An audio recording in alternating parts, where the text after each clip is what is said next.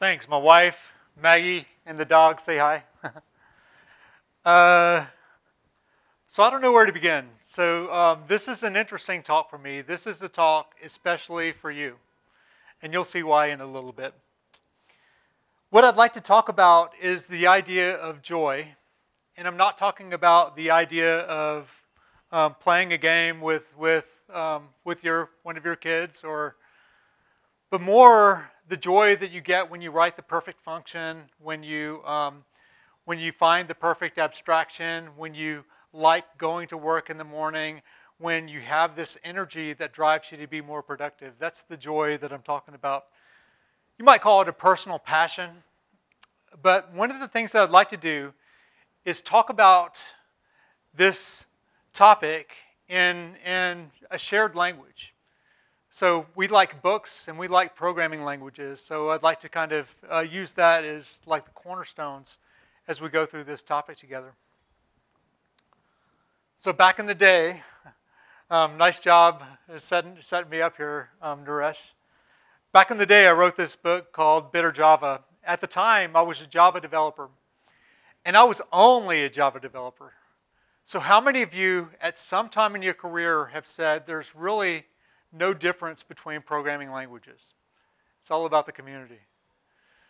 Yeah, so there are other people out there that would be raising their hands too. They say, oh yeah, my brother had that idea once, right?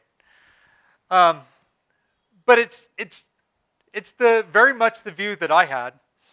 And at some point, I found myself at IBM. Then I saw all my friends leave IBM to join startups, and I saw them become millionaires. And then I said, I want to leave IBM and become a millionaire. So I joined a startup called what was it called? It was called All My Stuff, and it was a horrible idea. And it was right before the internet bubble burst, and I went down with that startup. And I thought, I'll go back to IBM, and they said, no, you can't go back to IBM. So I said, I can write a book, right? So I wrote this book, and I think it's a terrible book with a great title. And if you look at the reviews, you'll see that they say it's a terrible book with a great title. But this book was put out before the internet was really popular, before Amazon was putting books out. And one of the things that happened was that people started talking about why Bitter Java was written, right? They started talking about, oh, this book is about sticking it to the man. This book is about saying, oh, this Java, the evil empire, and it wasn't about that at all. As Naresh said, it was about people making mistakes in Java and how to avoid them. But the other interesting thing about this book is that for 1 hour, this book was number 8 on Amazon, between Hawkins and John Grisham. I mean, for 1 hour, right? And then it kind of fell, and it kept falling, and it kept falling to, probably its all-time low right now. But at some point, I was actually broken out of this funk by a guy named Dave Thomas, and it's okay, you can applaud. I love Dave too. Yeah. So Dave is a very good friend of mine. He's actually a mentor. And he gave this advice in a book called The Pragmatic Programmer. And he didn't give this advice to me in quite this way. You see, I caught Dave, who is the consummate British gentleman, at a low moment. He had been giving talks all day, and we were on a train. We were on a speaking tour, and we were on a train going back to the airport. And I kept asking him about Ruby, but in a pretty aggressive way, because I was interested, but I was a little bit afraid. And it was coming out as like youthful arrogance. And so I kept saying, surely Ruby can't do this the way Java does. Surely it's not fast enough. And finally, the consummate British gentleman, Dave Thomas, said, Bruce, shut up, do something non-trivial in Ruby, and then we can have a conversation. And I did, and it changed my career.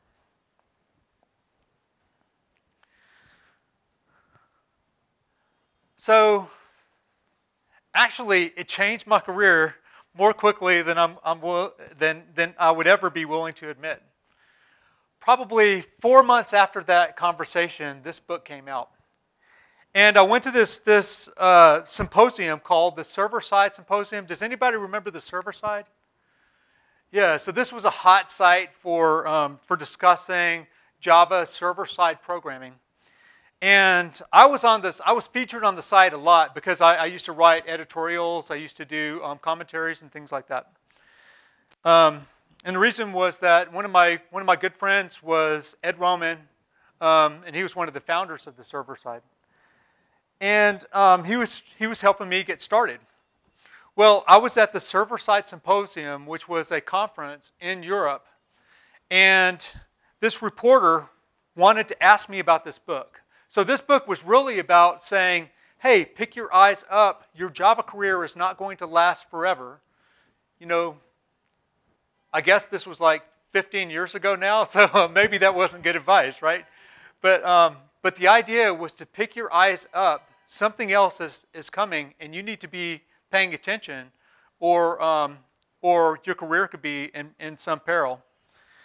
And so the reporter asked me a question, kind of a gotcha question. He said, so, Bruce, you think Java is dead, right? And I said, no, nothing could be further from the truth. We'll always be using Java, just like we're always using COBOL right now. So what I mean is dead like COBOL, not like Elvis, right? And so the next day, on the front page of the server side, there's this big old quote, in capital letters, right? Bruce Tate says, Java, dead like COBOL, right? And so I needed out.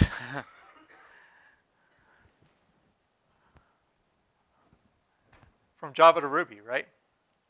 So I needed to establish a Ruby business more quickly than I expected to. And one of the things that happened when Dave introduced me to Ruby was I'm a dyslexic. And that means that I don't process words the same way that you do. A lot of the symbols are noise to me, and they need to get out of the way. And Ruby had this wonderful freeing capability for me to kind of disappear into the background where I could focus on the programming problem. And the funny thing about this book was that a lot of American companies were having the same kinds of problems. They were getting lost in all the abstractions and all of the ceremony of Java. And we weren't solving complicated problems at the time. We were taking a big fat relational database, and we were babysitting that with a web-based user interface. And we were writing that same application over and over and over. And you didn't need that big fat application stack to do it. So the funny thing about this book is that in the United States, it wasn't that popular. Because by the time the book was out, everybody said, hey, we're ready for this thing called Ruby. But in Japan, the same thing wasn't true.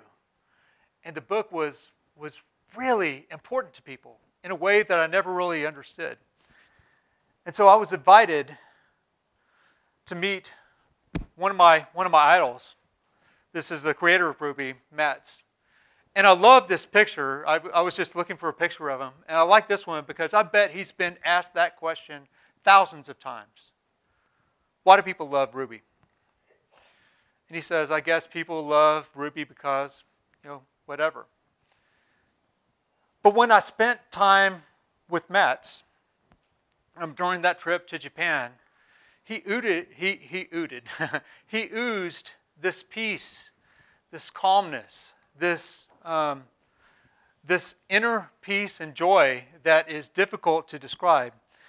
And the funny thing about it was the community around Ruby kind of took those ideas to heart. And they started to take on Mats' personality, so much so that there was this acronym. Have you guys heard this before? MINUSWAN, right? Mats is nice. And so we are nice. It's wonderful. Wonderful man. So I was at this conference. And I'll probably get some details of this story wrong, but I'll go ahead and tell it anyway. So this was the first time that I'd ever spoken to more than a couple of hundred people. There were maybe somewhere between 500 and 1,000 people at this Ruby World Conference. And most of them did not speak English. So they were native Japanese speakers. And so I had to deal with a translator, the first time in my life. And like every young, arrogant speaker, I said, well, I'm going to break all the rules, and I'm going to tell a bunch of jokes, right?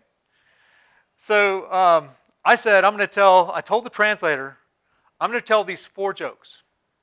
And when I tell these 4 jokes, you're going to translate them. But if nobody laughs at the first joke, I'm going to skip the rest of them, right? So I told the first joke, and I was really nervous, and everybody laughed. And then so I said, okay, and I got into it, and I told the second joke, and everybody laughed. And then by the time they got to the third one, this audience was rocking, and I'm thinking, I am the greatest speaker of all time. And I got to that 4th joke, and I said, man, I own this crowd. And then I sat down, and Matt's is next to me, and he's looking down and typing. And he has a little bit of a grin and a snicker. And then I asked him what the translator said, and he started working on an email and turning away from me a little bit, which is very much unlike him. And I said, Matt, how did they translate that joke? And he finally turned around and said, Mr. Tate told a very funny joke. You will laugh now. So that was a great moment, right? It's that whole audience was joyful because I was joyful, and they were feeding on that. I was the joy. I was the joke.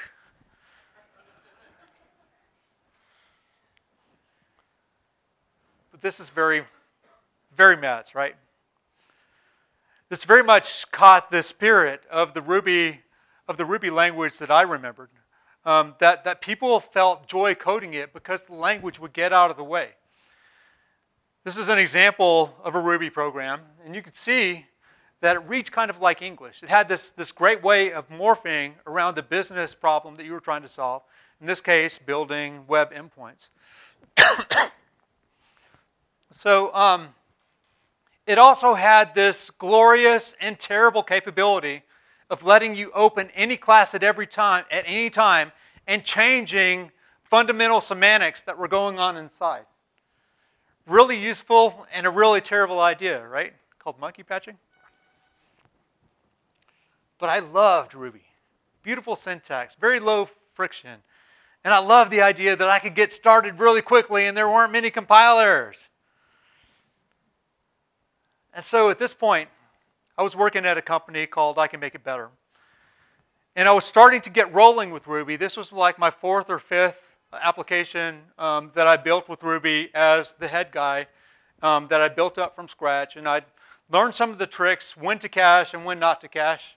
By the way, the correct rule is never, right? Caching is a deal with the devil, always. But yeah, so I was using Ruby, and I was starting to second guess this idea, right?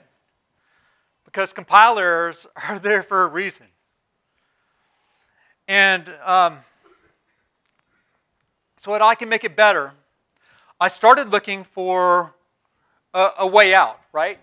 I started actually looking for ways to rewrite the application. So out of my fear, I started researching what the next programming paradigm was going to be and what the next language in the programming paradigm was going to be. I started writing 7 languages in 7 weeks out of fear. And then we eventually published the book just to invite others to go along on the journey with me. And I never thought that it would resonate with anyone. I never expected it to sell at all, much less to be famous for it. I mean, some of the code, if you've read it, some of the code in this book is terrible. And I'll tell you, it wasn't as bad after we published it as it was when we first wrote it. But the guy who wrote the foreword for this book is Joe Armstrong.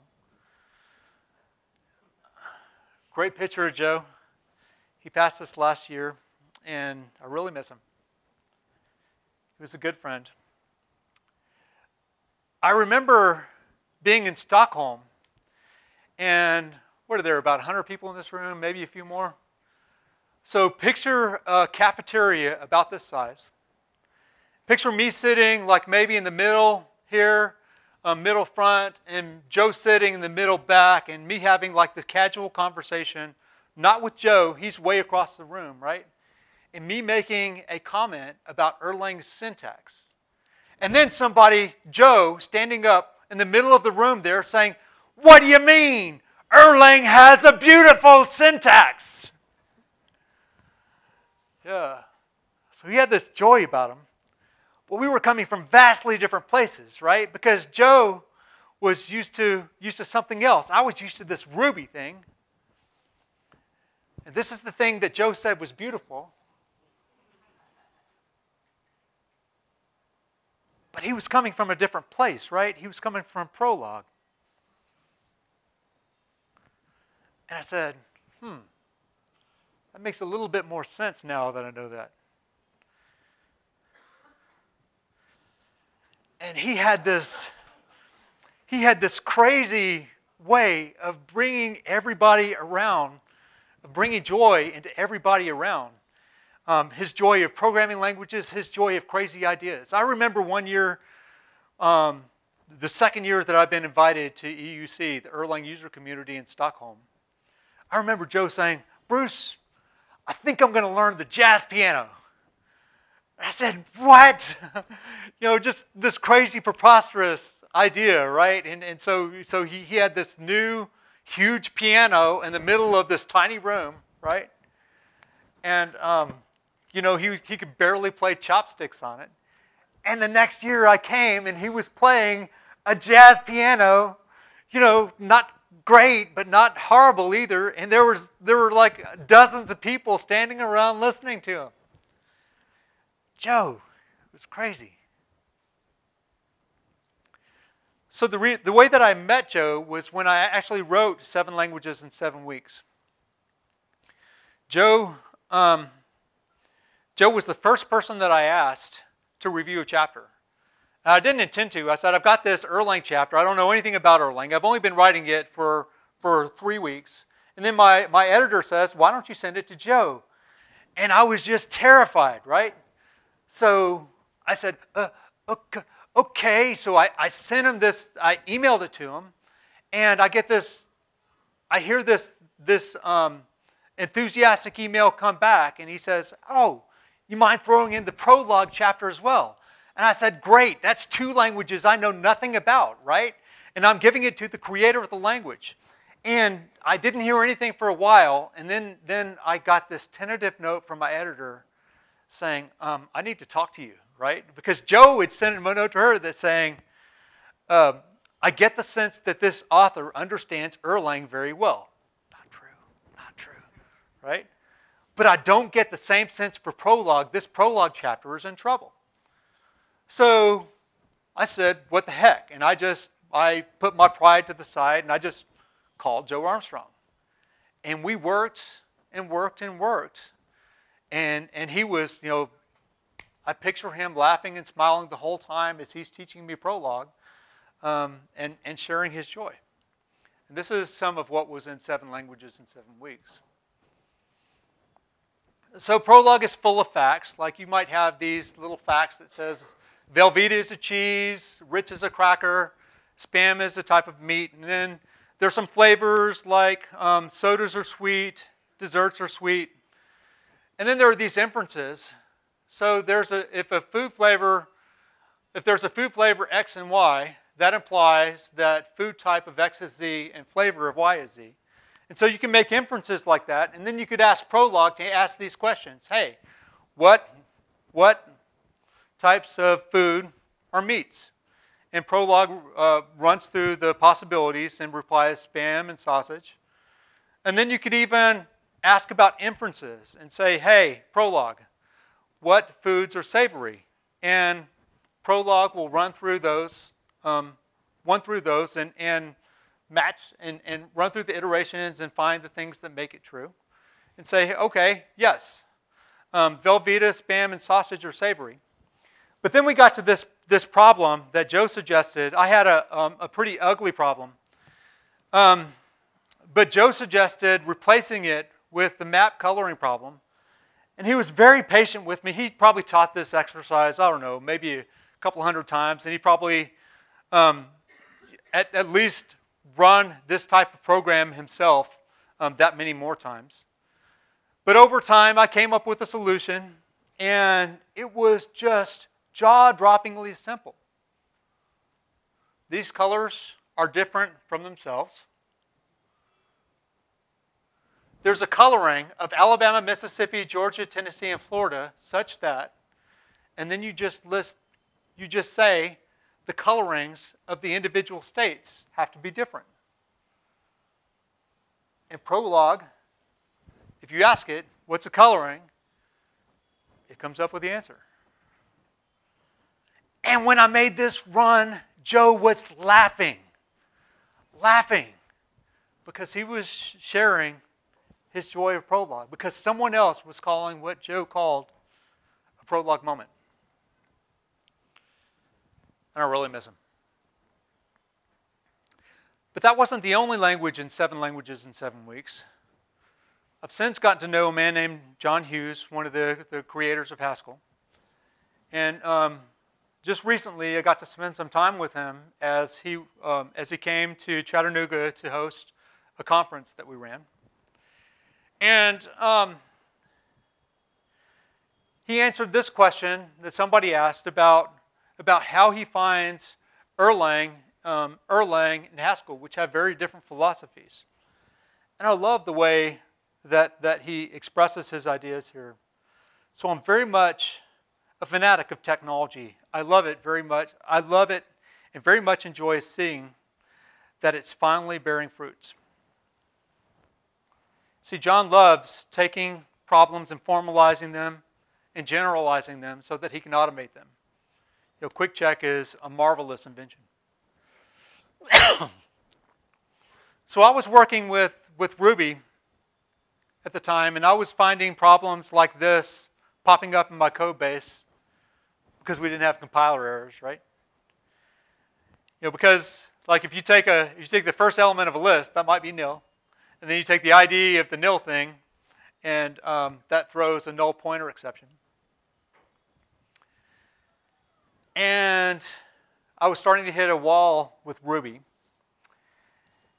And it turns out that somebody else was reading 7 languages in 7 weeks. That was a guy, a Brazilian man, currently living in Poland, named Jose Valem. He's actually the creator of the Elixir language. And so I jumped on a plane, jumped across the pond, and stalked Jose to London, where we worked in a conference together. And we shared a lot of moments.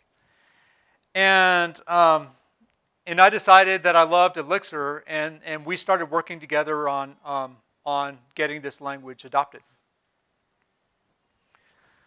And so over time, I got to appreciate that the thing that Jose loved about Elixir was that it was explicit, especially the complicated parts. That was very much unlike my experience that I can make it better. So this was one of the most joyous times in my career. We were actually, I mean, think about the audacity of saying, I need something that's not Ruby. I need a language that I really feel, and then launching a language to help make your startup succeed. That's basically what we did with Elixir. You know, I won't say that I was in the middle of the development of Elixir, but we definitely bet on it really hard and really early. But after a while, I Can Make It Better got acquired, and those joyful moments started coming much more slowly. And I found myself in a bit of a crisis. There's something that you need to know about me. About 7 years before, I missed an insurance payment. And I was training for a marathon at the time, and you know, I would run 16 miles I had just run 16 miles. I was told that, that I needed to get a test, an EKG test, so that I could be insured again. And when I had that test taken, they said, you need to go to the doctor now, so I did. And I found myself laying in a gurney like this, in a hallway like this, and being wheeled into surgery. Not a major surgery, a very minor one, where the incision would be a couple of millimeters. But it seems I had a problem, actually two problems, in this left anterior descending the lad artery, which is called the widowmaker. That didn't sound like a good name to me. So I woke up in the middle of this surgical procedure, and everybody was surprised that I woke up. But to the doctor's credit, I mean, I didn't feel any pain or anything. They had local anesthetic and stuff. So to the doctor's credit, he recovered quickly and started talking me through what he was doing.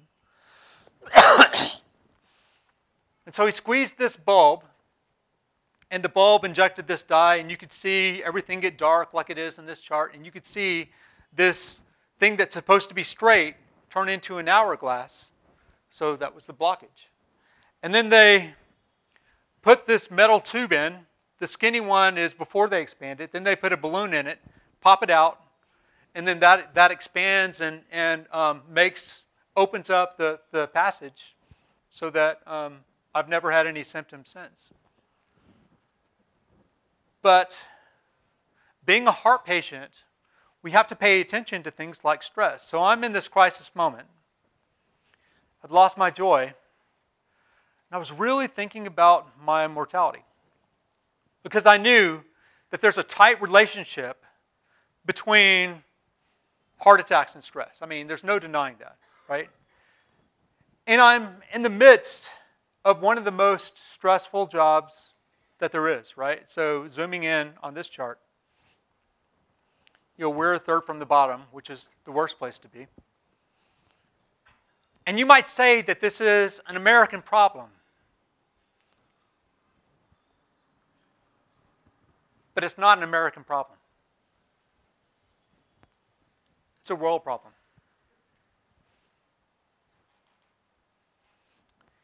And I think that sometimes we let our joy, or we let our stress spill out onto others.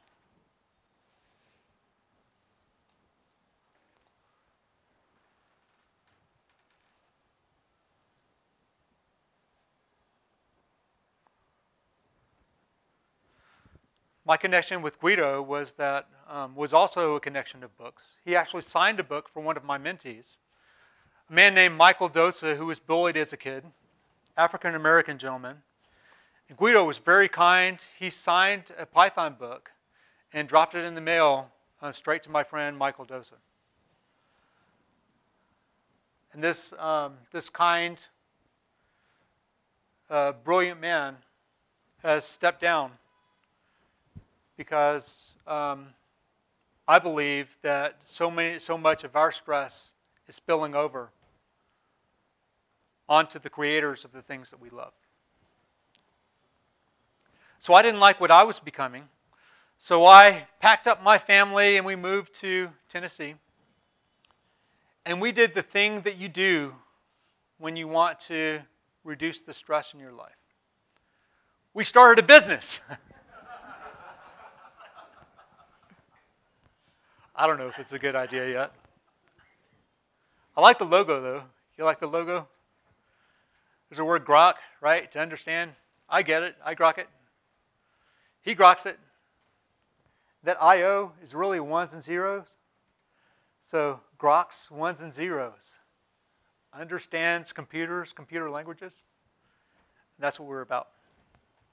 So we started thinking about what makes an elite developer. And we built a product, and way before we were ready, and that product, we put it in front of my mentees, and it just didn't work. Not like we wanted it to. Not without intervention. So we started asking a lot of programmers questions, and we got answers back that we didn't expect. It wasn't the lessons that made them smarter. So we went back to the drawing board. We found this study done at University of California at Davis. And they did this seemingly wild study. They wired people up so that you could see the activity in their brain. And they said, hey, I mean, can you imagine having all this brain stuff all over you and somebody asking, hey, what Beatles single lasted the longest on the charts? I wouldn't be thinking about anything right now. But it turns out that they did. They got curious.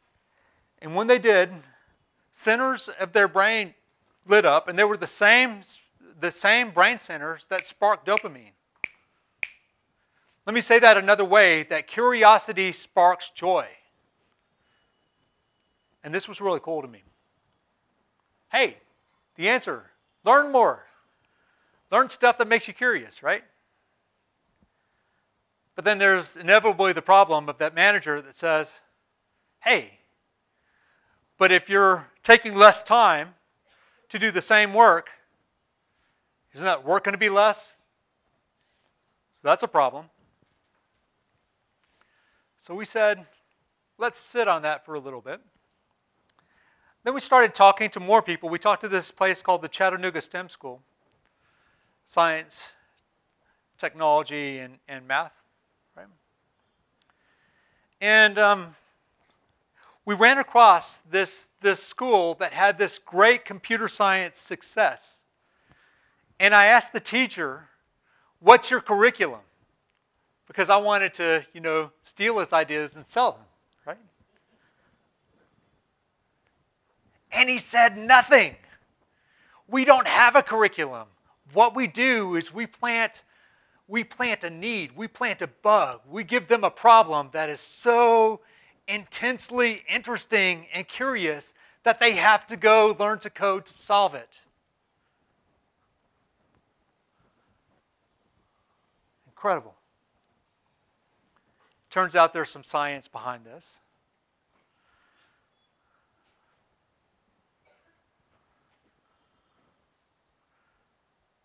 So joy sparks motivation. And there's more science that says joy sparks productivity. This shouldn't be that interesting or that new to us, but it kind of made a light bulb turn on for me. So that when people say, hey, I'm going to take less time to do work so that I could study the stuff that makes me really curious, right? And then I'm going to push on that stuff, and I'm going to turn on different receptors in my brain. And when I do, I'm going to be a much better developer so that I can do more work. And eventually, that'll turn into a surplus. Said another way, that learning in this way is sustainable.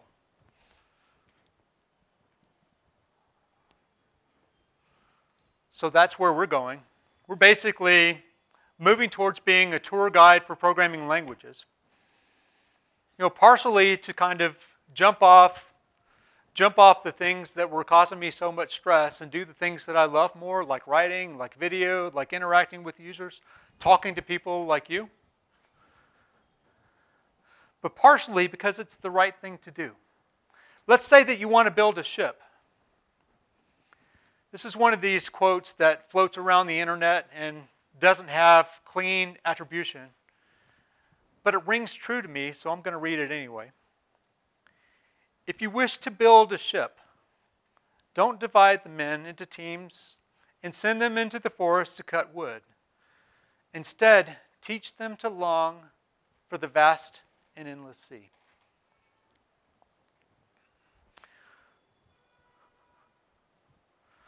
So you want to write better Java? Learn some Pony. So Sylvan has very much the opposite approach that Matt's did, and that's really interesting to me. It isn't about getting out of the way. It's about enforcing things and actually building guarantees into the compiler so that we can have We can have message passing that's copy-free, and even with some mutability in it, but it's coded in such a way, and the type system is in such a way that if it isn't correct, it won't compile. Said another way, that the thing that gives Sylvan joy is compilers. So I have a challenge to you to make some time. Right? And I'm not saying steal some time from your families. That's the opposite of what I'm saying. What I'm saying is do the hard work of thinking about your business day, about thinking about your business processes, because many of the leaders that are going to be creating companies are in this room. Right? So make time to discover the things that make you curious, the things that you like, the things that you don't like. And I want to close things out with an emotional moment that I had in preparing for this talk. So I was looking for some quotes about the importance of learning programming languages. And I ran into a quote that I didn't recognize at the time. And I want to read it for you now.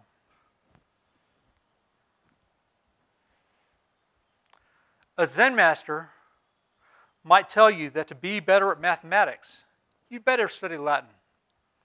Thus it is with programming. To better understand the essence of object-oriented programming, you should study logic or functional programming. To be better at functional programming, you should study assembler. Today, not only can we read about the ideas, but we can try them in practice. This makes the difference between standing on the poolside, wondering whether it would be nice to swim, and diving in and enjoying the water. What's cool is that this quote was by Joe Armstrong, and it was the foreword for 7 Languages in 7 Weeks. The joy is in the journey.